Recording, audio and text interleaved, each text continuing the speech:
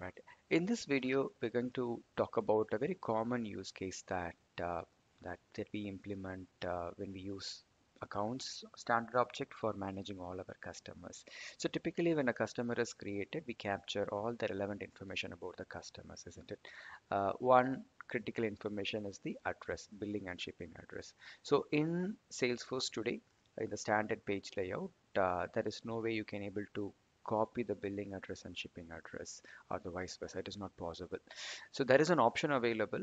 If you enable that configuration, Salesforce, gives you an option to copy the address, but it works only in Salesforce Classic, not in the Lightning. So if you're a Lightning customer, then you have to implement a logic on your own. So this video, we will be implementing that logic using Flow. So we will auto copy customer billing address to shipping address.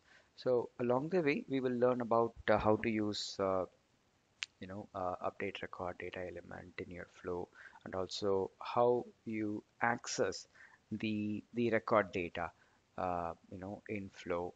And you'll also learn about how to use this is changed function to find whether a particular field has been a value of a particular field has been changed or not. So we will just learn all such things when we build this flow. So we'll just start with a use case. So there is a requirement from sales team. Certainly they would like to see an option to auto copy billing to shipping address on the customer record. And the reason is very simple. Every time they are manually doing it, right, which is often getting little difficult for them. So as a Salesforce admin, we would like to do this without writing a single line of code. So this is how the expected output will look like. So we will have a checkbox. So when this checkbox is selected, then whatever the billing address is being entered, the same information will be automatically copied onto shipping address on save of this record. Yeah, so that's the idea. So that is the need for introducing a custom checkbox field. To demonstrate this, what I have done is I've already created a custom checkbox, as you can see this right on the account record on the account page layout. You see a checkbox added, right?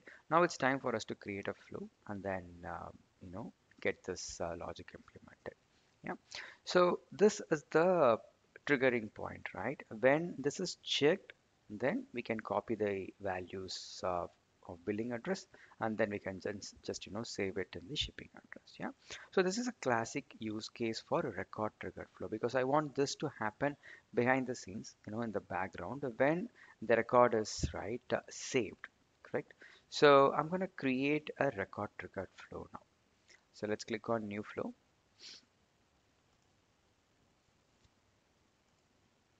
Of course, I do see all the flow types. I'm going to choose record triggered flow and click create.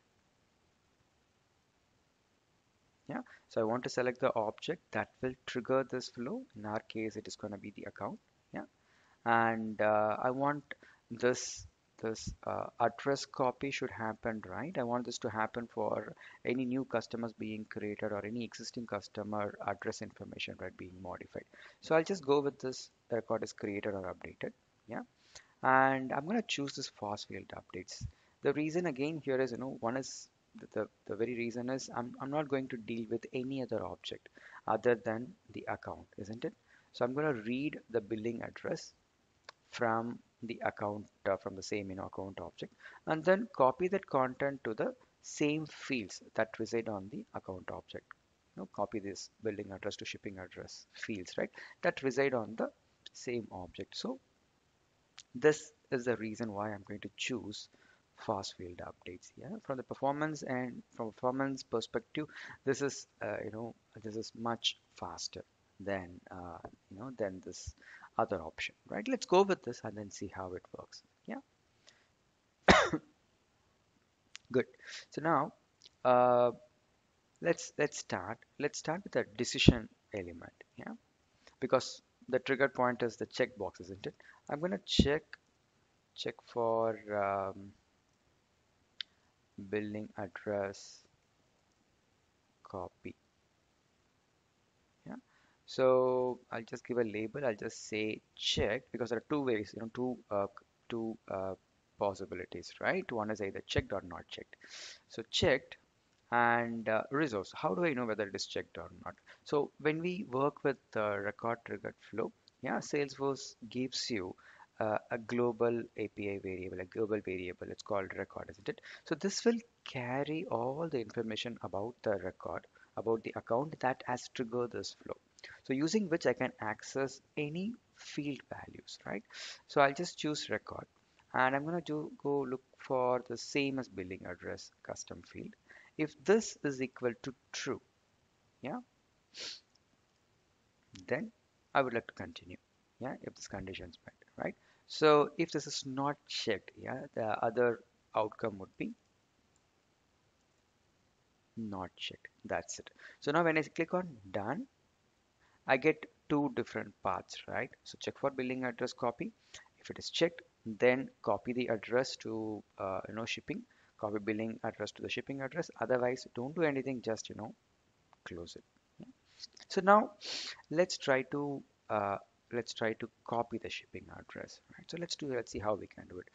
When you click on plus, again, since we have chosen fast field updates, you don't get much options right here.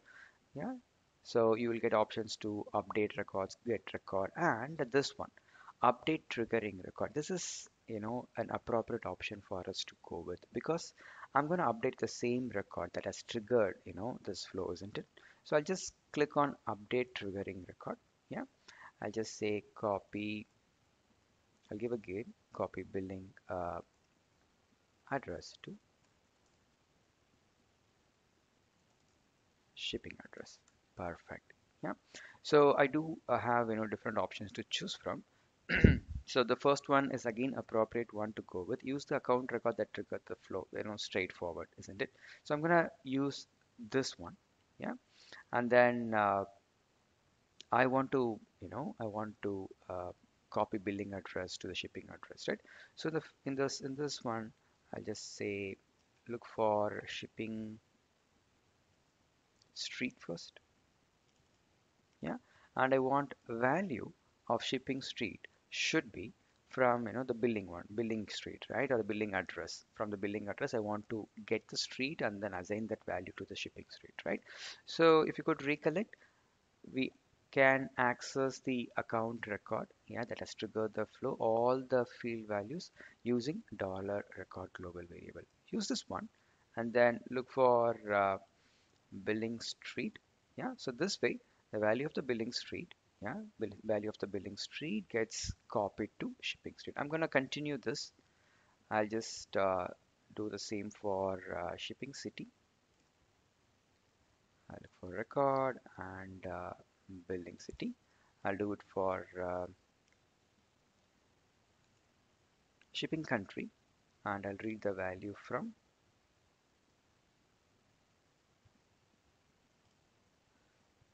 billing country, and we'll just copy the zip code as well.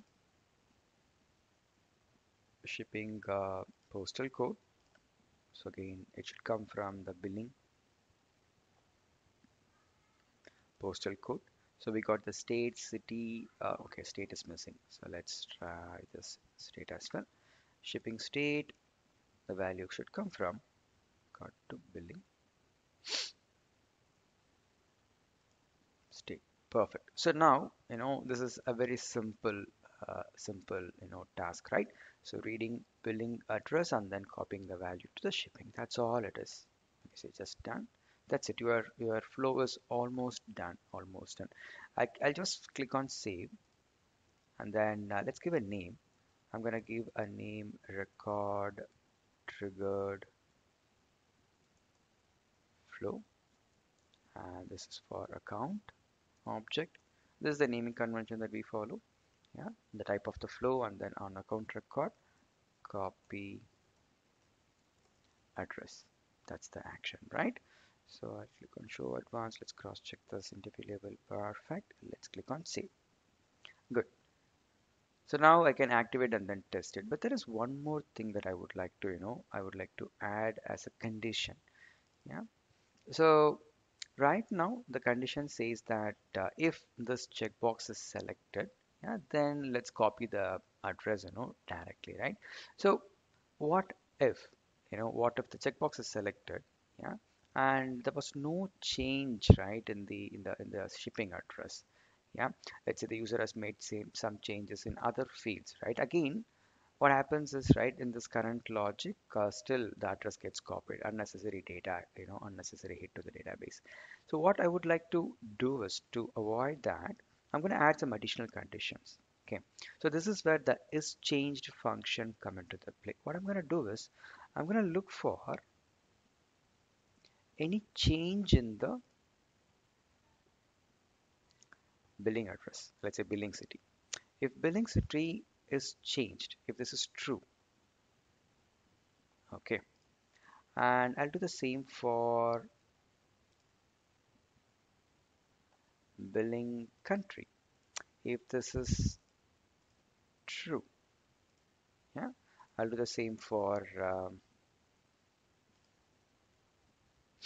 record billing, let's say zip code.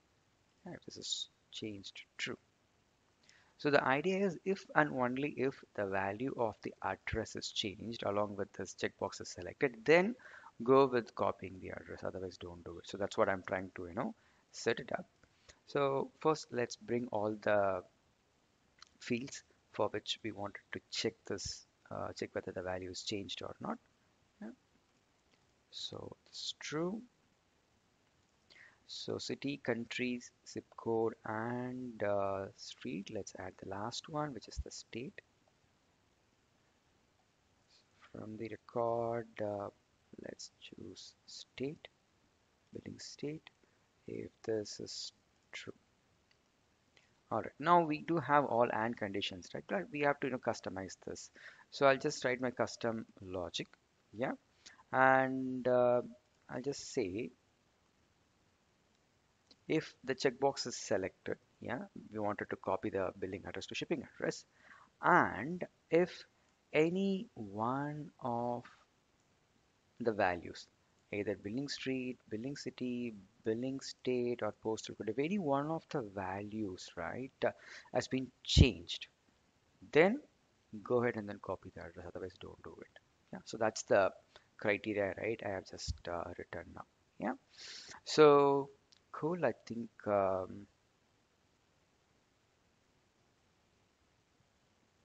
this should be good. Let's say done.